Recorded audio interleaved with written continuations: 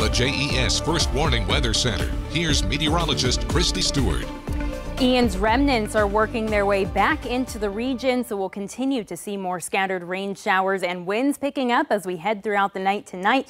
Temperatures stay pretty steady out there for tonight into tomorrow. Those temperatures right around that 60-degree mark. Again, it's going to be getting wet, windy, and we're going to be seeing some very bad tidal flooding. We're looking at having flood levels for Monday high tide 4 a.m. similar to what we saw on Friday. Now check out Monday 4 p.m. 6.9 feet. That is major tidal flooding. This will likely be a little bit worse than we saw with Hurricane Sandy. So make sure that you take whatever precautions you need, especially if you're in low-lying areas. I know we have a number of garages that are open if you need to move your car to higher ground. We're going to be still seeing some pretty bad flooding out there Tuesday 4 a.m. during high tide. By the way, between those and low tide, it's still about 1.5 feet of inundation there. So still seeing roadways covered in floodwaters. And then as we get into Tuesday, 5 p.m., still looking at having moderate tidal flooding. As we get into Wednesday, still looking at about 5.5 feet for those tide levels.